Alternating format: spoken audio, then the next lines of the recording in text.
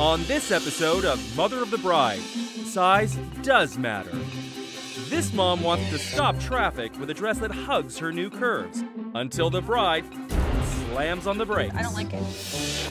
And this mom loses her appetite sampling gowns that showcase her new slim self. I don't know what occasion that would be beautiful for.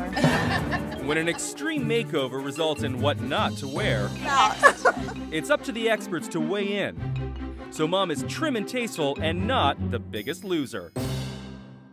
If you think it's hard dressing a bride, try dressing the mother of the bride. Meet Terry and her mom, Barbara. These brave ladies opened a dress shop exclusively for desperate mothers of the bride. With the help of Dante and Margaret, they've sold over 100,000 dresses. And one thing's for sure, every dress has a story.